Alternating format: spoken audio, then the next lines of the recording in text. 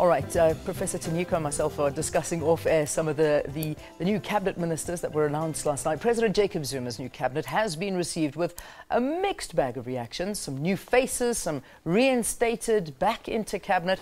Zuma announced his long-awaited cabinet in Pretoria last night. So to discuss this further, we're joined by Professor Tinyiko Maluleke from the University of Johannesburg. So good to have you. Welcome to Morning Live, and apologies for saying UNISA, because it certainly isn't. It's UJ.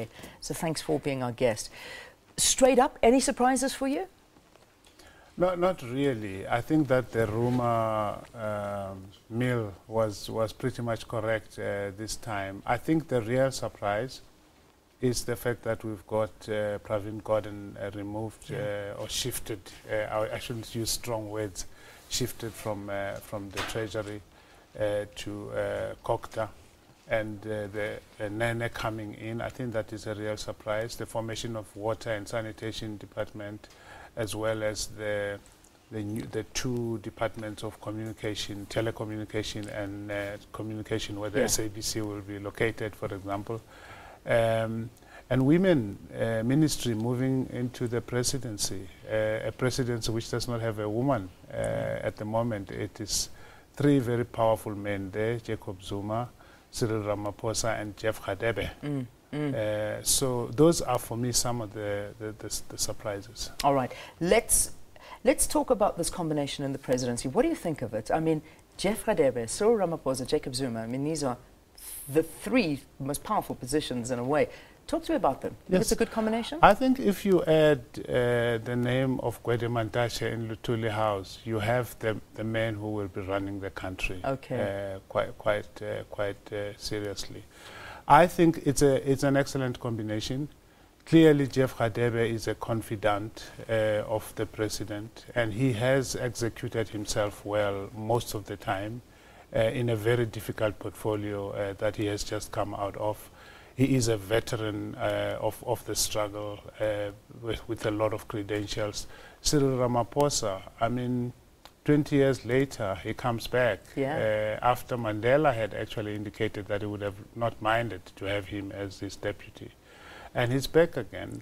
Again, no one can question the credentials of Cyril Ramaphosa. He literally went to prison and fetched Mandela and held the microphone for Mandela's first speech. So these are very, very well-respected and well-established leaders. And I think that the president will be well-served having the two of them around him. All right. Now, the one you mentioned and the one when I was chatting a bit earlier, was saying that's really been spoken about in the newspapers this morning is the appointment of Nhlanhla Nene.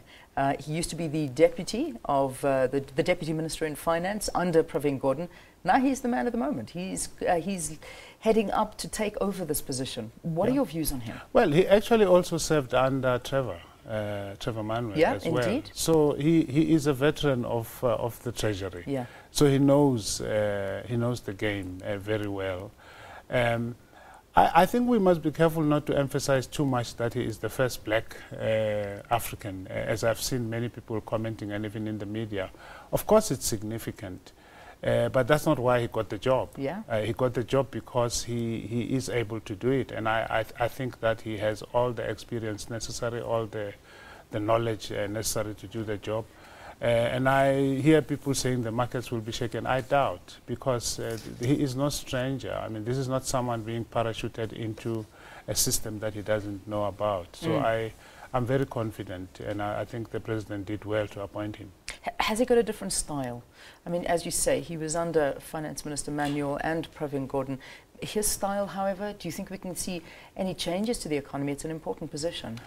I think so. Look, I do recall a time when he held a very strong view in Parliament about the need to make things, to facilitate business, for the rules of the economy and financial rules of the land to enable business to function properly. Without hindrance and so on. So he is that kind of person, it seems to me. So we're going to see someone who would be very much worried about getting business to work, enabling, creating an enabling environment for the economy to grow. Yeah, quite an interesting move to put Prof Gordon now as the Minister of Traditional Affairs, Cooperative Governance and Traditional Affairs. Could you picture him in that role? Would you have thought that would be his new portfolio? Perhaps not traditional affairs, but cooperative governance certainly. I mean, you know, in his previous position, he spent a lot of time and energy looking at problems of cooperative governance, local government, and all of those areas. So he comes into this job with a lot of experience. He knows what is not working in there, and I think he may actually be quite a brilliant appointment in this department. Because it's a department that has had many problems, inefficiency being at the heart of it. And I think if there's a man who knows how to make things efficient, Pravin Gordhan is that man. Interesting. Good to see. We'll wait and see what happens there. I want to talk about, and there's so much to talk about. I want to talk about this new Ministry of Small Enterprises. This, I'm really hoping is going to make a difference to small businesses. Do you think so? Is this perhaps a solution? I think so. Look, I think we do need a focus on small businesses in the country. There's no one who can deny that. I am not sure, though, that, you know, we have seen how economic development and the Treasury have not quite gelled. And now to have a third very important piece which operates separately from the two of them, I would have rather found an emphasis in one of the already existing economic departments for this. But you know, I think there is no harm in creating a dedicated ministry for small business, given the role of this sector in our economy. All right, Lindiwe Zulu heading up that appointment, and I think a powerful woman to be doing that. Very powerful woman. Great. Has all the credentials, also has the experience to run a department such as this. Okay, I have to wrap it. We are going to have more analysis throughout the morning because there's so many changes, and we also are hoping to get some of the ministers in here to talk tomorrow. That would be a really nice thing to do. Thank you so much, Prof. Thanks for being with us this morning and talking to us. They are going to be sworn in this afternoon, 3 o'clock at the Presidential Guest House in Pretoria.